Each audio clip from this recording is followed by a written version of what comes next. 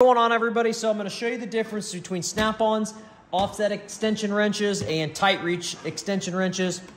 So your main difference is going to be the construction. Snap-on's outer casing is a solid piece of steel, and then their chain and gears are set inside there.